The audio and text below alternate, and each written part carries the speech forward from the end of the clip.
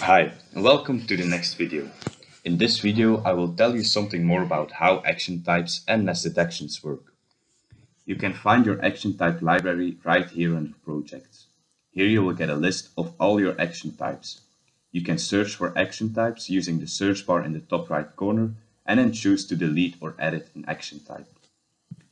With the blue button in the top left corner, you can add a new action type. So let's do that.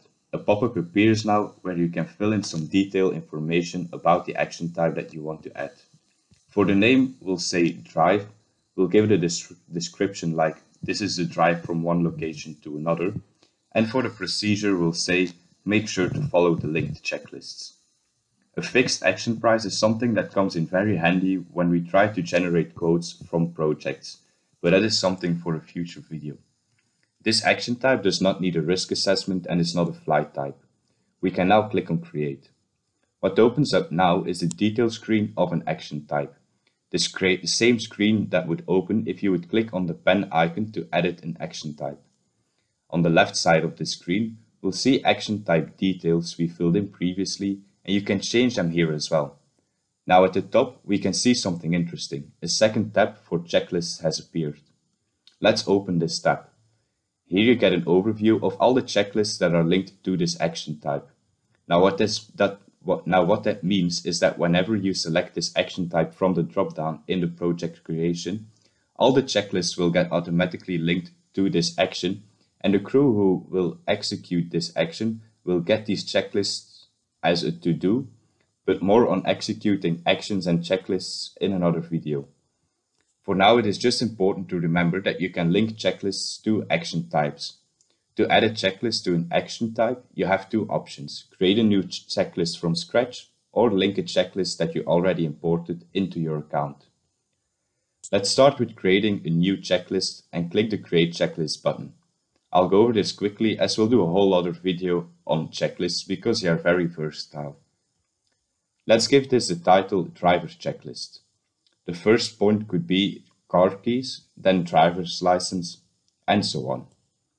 If we now click on Save, we will go back to the overview of checklists that are linked to this action type. Another way to add checklists is to select them from the ones that are already in your account. You can do this by clicking the drop-down menu and selecting the checklist you want to add and click on Confirm. Now we come to the point of nested action types. Nested action types is where we actually group a number of action types under one action type. Let me show you how we do that. We first create a new action type and give it the name Standard Flight. We'll give it nested action as a description, no procedure, and a fixed price of 600 euros. If we click Create, we see the overview screen again. On the right, we see action type breakdown.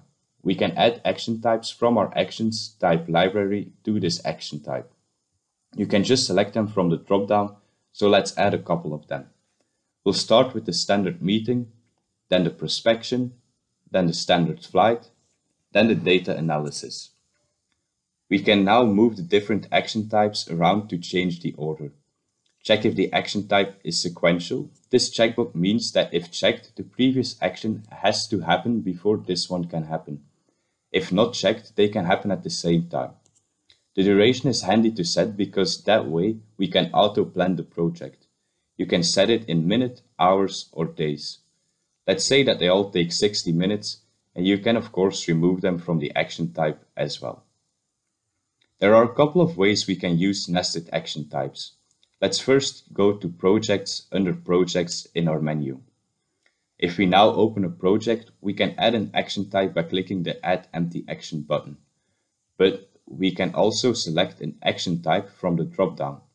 If we now select the nested action that we just created, Standard Flight, you can see that this action type gets added the same way normal action types work, with the only exception that there's a plus sign added to the action type.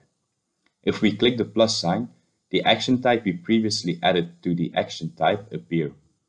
And if we check the time on these actions, you see that the platform automatically scheduled these actions.